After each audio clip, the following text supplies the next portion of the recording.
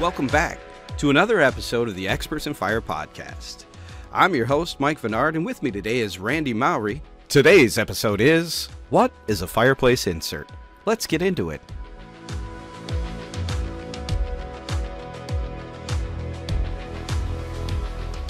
Hey Randy, how you doing, brother? I'm doing great, Mike. How is your day? It started? No, it's going well, man. Here in the sunny, bright... No, I'm kidding. It's not a sunny, bright state right now. It's gray and hazy, but the temperatures are on their way up, and we're working our way closer to the summer solstice. Big deal for me. I'm a long day guy. I prefer long days, so super excited about that.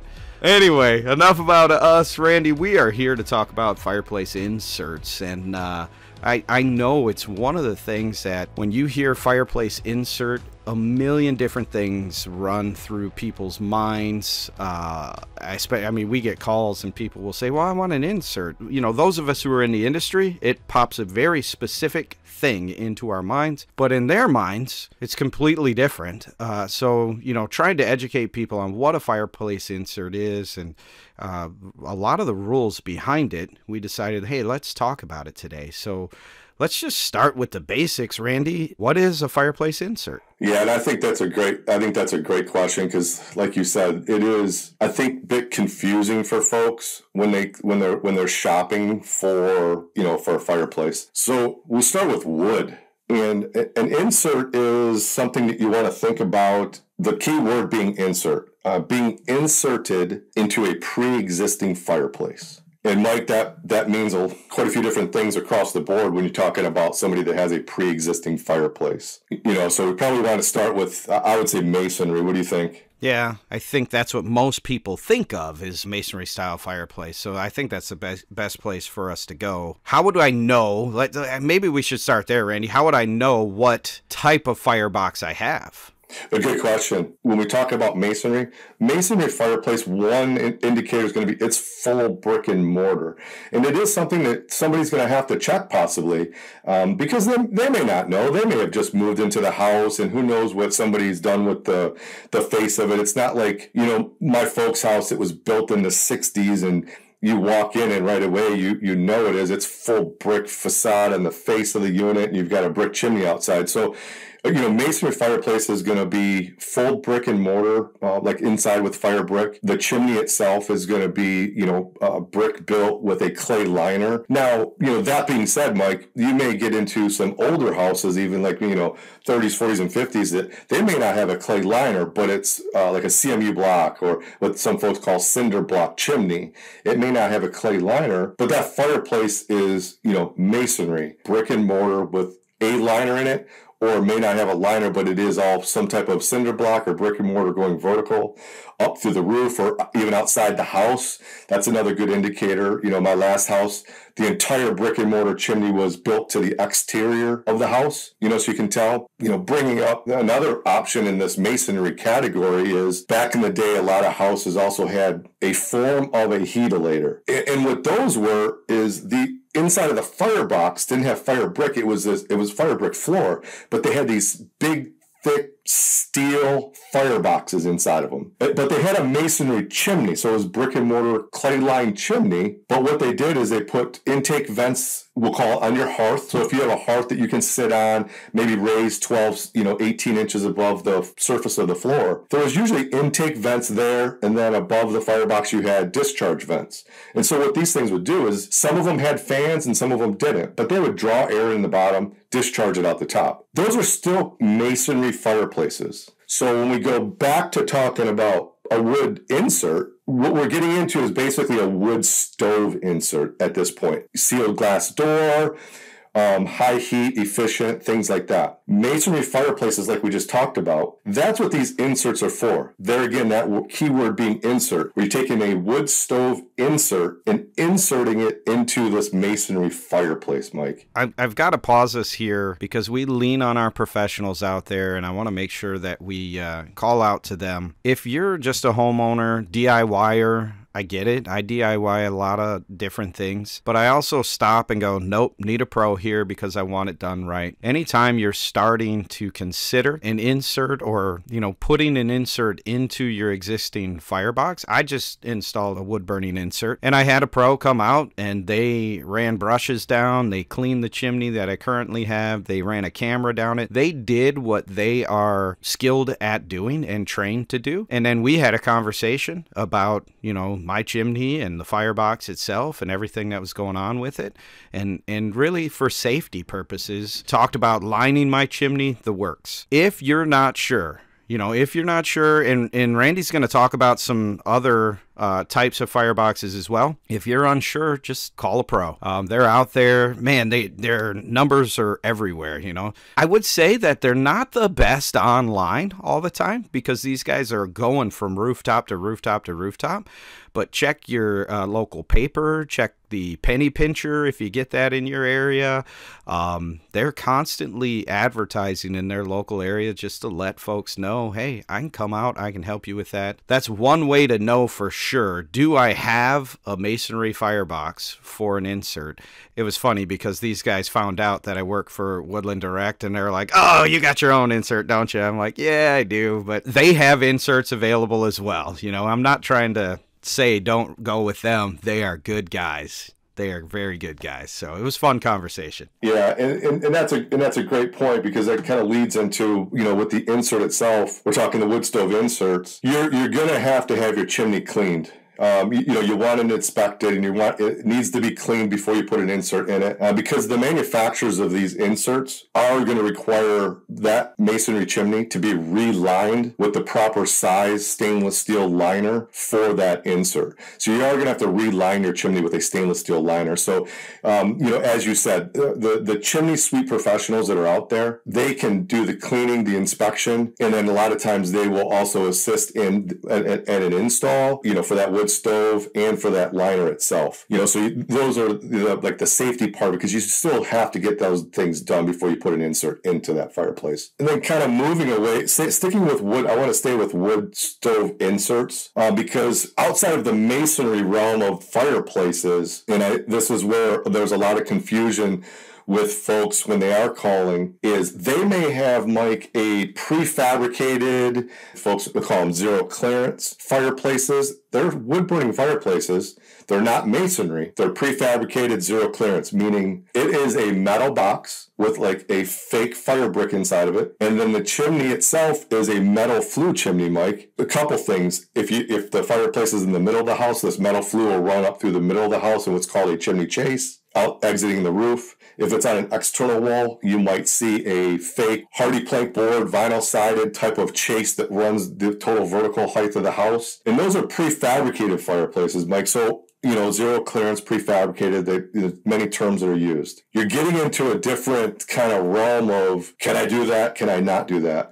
So now at this point, like we always talk about, you have to refer to the manual of that particular fireplace because those fireplaces, not all of them are going to be able to accept some type of insert. And there's various reasons. It's where the intake vents are, discharge vents, and that's why you want to refer to the manual. And you can find manuals for those units online. The biggest challenge, I think, for folks, they don't know where to find their model numbers. And I'll touch on a couple places. One place on a lot of these prefabricated zero clearance units is behind the curtain chain that you pull left to right. On the vertical sides, left or right side, there's usually a metal placard that's riveted to the side. And then possibly, if it's not there, Mike, you have to kind of go up on inside the fireplace, and there is there's like a deflector shield that kind of deflects up through, in a prefabricated smoke shelf, we'll call it, up into a angled area that goes up into the chimney, and sometimes they put them there. But you definitely want to find that model number, that serial number, get online, find the manual, and get the specs for it to see if you can even put in wood stove insert into one of these things, because you still have to reline it with the proper chimney liner for that particular stove no matter what. And same thing, it needs to be cleaned.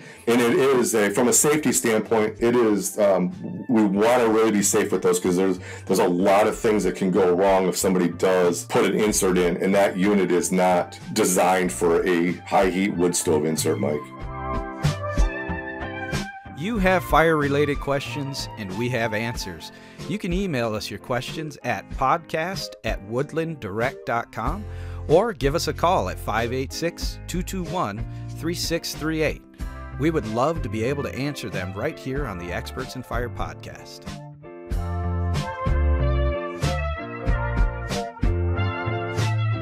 That is so when people start to move in the direction of I want, really I encourage anyone who's listening, be ready for a no. If you have a zero clearance firebox, it's got metal, it's a metal box, it's got the black frame on top and bottom. Like you said, Randy, you can slide the little mesh screen in and out, but there's a lot of black metal to it. The way those boxes are designed is for airflow. And that's why they can be so close to combustibles. If you put an insert into that box and it's not qualified for said insert, and you burn, especially wood, because it burns so much hotter than everything else, you're going to take away all of the safety features that were keeping your house safe. And remember, there's one thing to say, I want a bookshelf over here, or I want to hang a TV over there. We can have those types of conversations, but when we're talking about putting a wood burning insert into a hole in your home and you do it wrong, you're putting fire into your house. And that entire wall could turn into a very bad situation in that point. So always have a pro come out clean,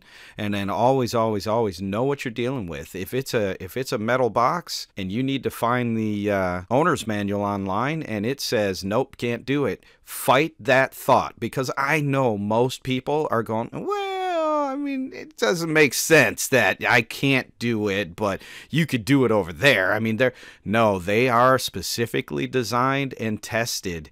We go to these manufacturing facilities and they show us their testing and the testing they have to go through. Keep your families safe. Yeah, it's all about safety. Whatever the application is, it's all about safety, and that's what we're here for. When you call us, our tech team they're skilled, they're trained, they're certified to assist and give you the proper information to make sure that hopefully what you would like to do, we can assist you with it. Like you said, Mike, sometimes there may be a no. We'll tell you why and explain to you what you could do, and then you can make a nice, safe, educated decision and go from there on that type of stuff. And I tell you what, wood is a good place to start. I'm glad you suggested that, Randy, because of the heat that a wood burning insert puts out, it's a great conversation to have as we walk through this. So what's our next step here? Next one, going into gas, and there's a couple things with when we say gas inserts. And a gas insert is a direct vent. Well, there's a couple different options, but we're going to start with direct vent. There's a direct vent insert, and direct vent means it's going to have a solid glass panel front. It's a sealed system, and same, just like a wood, you're going to have to reline the chimney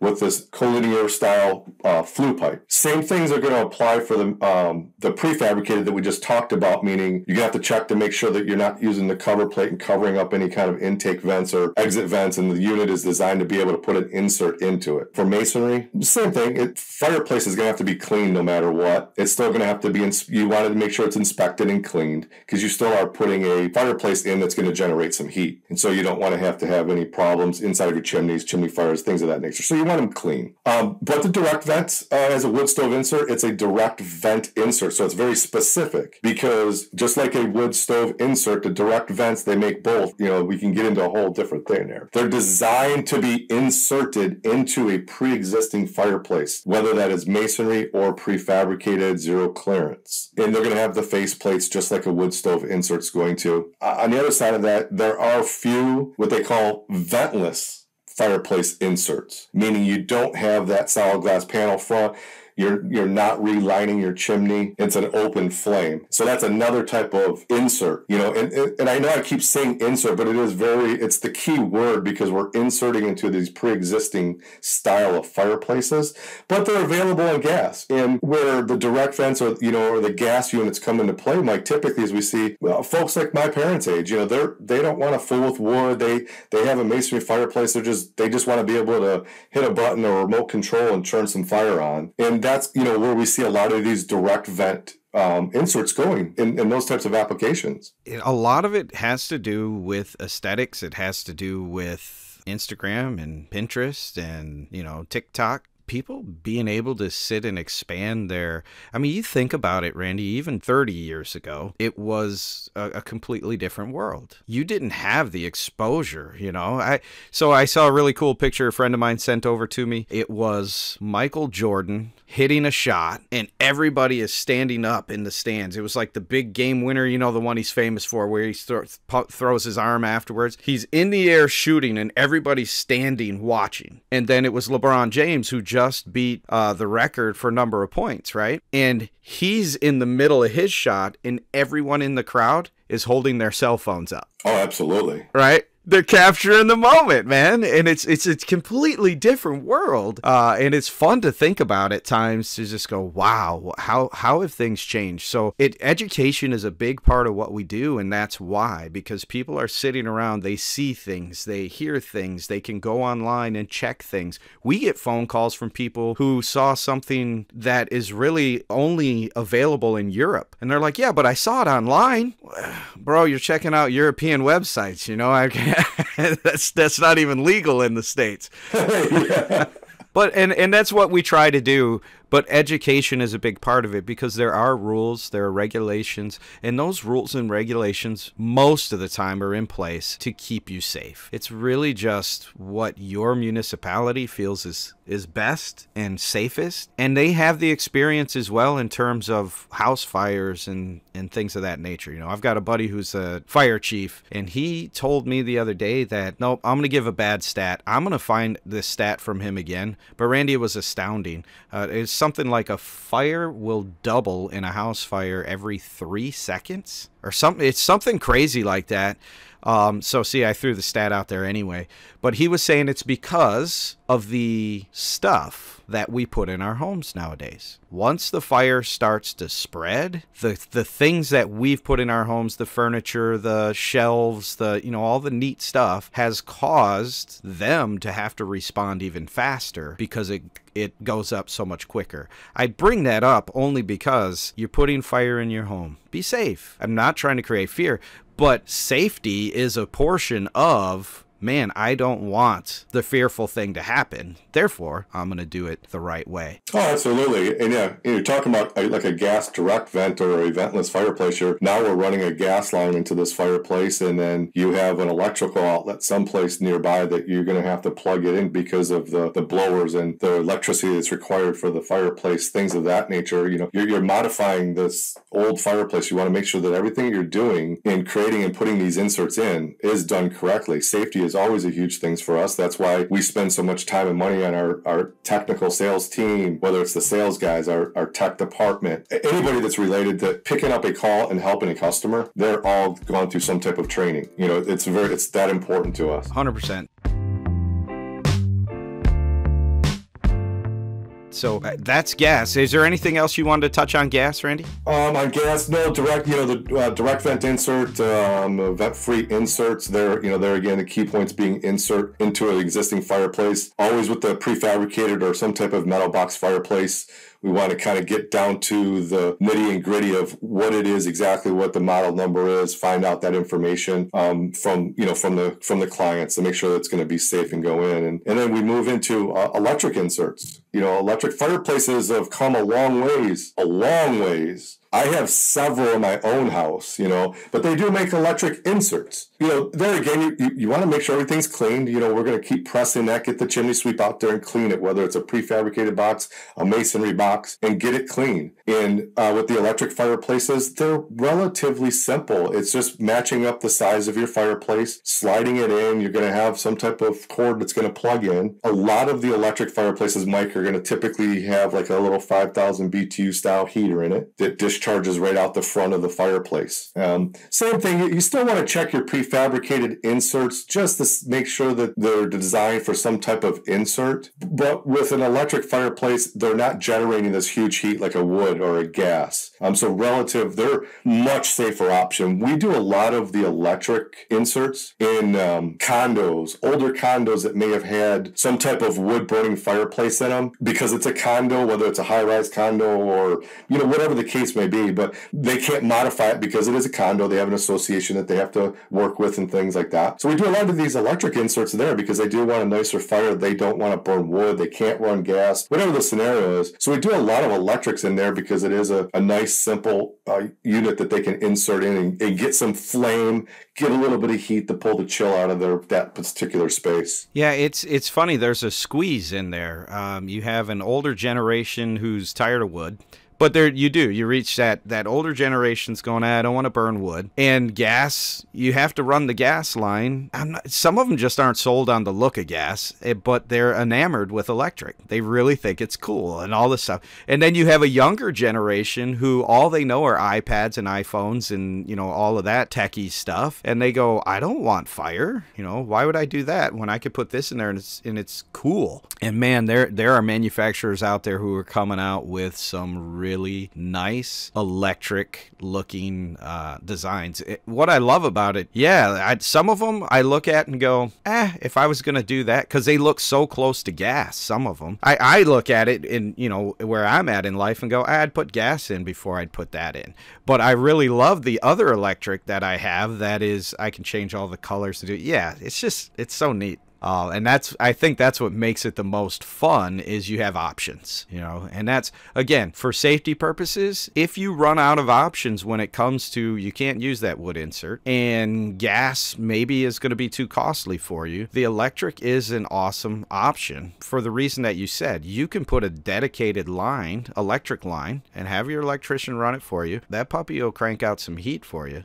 Oh, yeah, you definitely. Absolutely. I agree 100%. Like I said, I have a few in our place, and the heat, well, if you ask my wife or one of the kids, they'll have that heat going all day long. But, I walk in and I'm like, whoa, wait a minute here. You guys got the furnace kicked up? Oh, no, it's the electric fireplace. Yep. And you can control it all from your phone. I had to say it, I had to say it. I'm one of those guys. Yep. I am one of those guys. Well, Randy, thank you so much, dude. I think we've hit everything we can on the insert side, and helping define what an insert is going into an existing fireplace. If you have any questions, comments, concerns, if you've listened to the podcast and said, wait, you guys missed something, don't hesitate to reach out to us in the multiple ways that I know you hear as you listen to the podcast here. And if you just want to say hi, drop us a line. We'd love to hear from you. We really appreciate all of our listeners out there, from the DIY to the guy who's been doing it for a long time. We really do appreciate you. And if there's anything we can do for you, you just let us know. Randy, as always, thank you, brother. I really appreciate you being here with us today. Thank you. No, appreciate it. Everybody, have a good afternoon. See ya.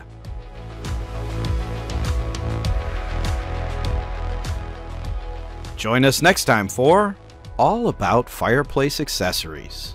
We'll see you then.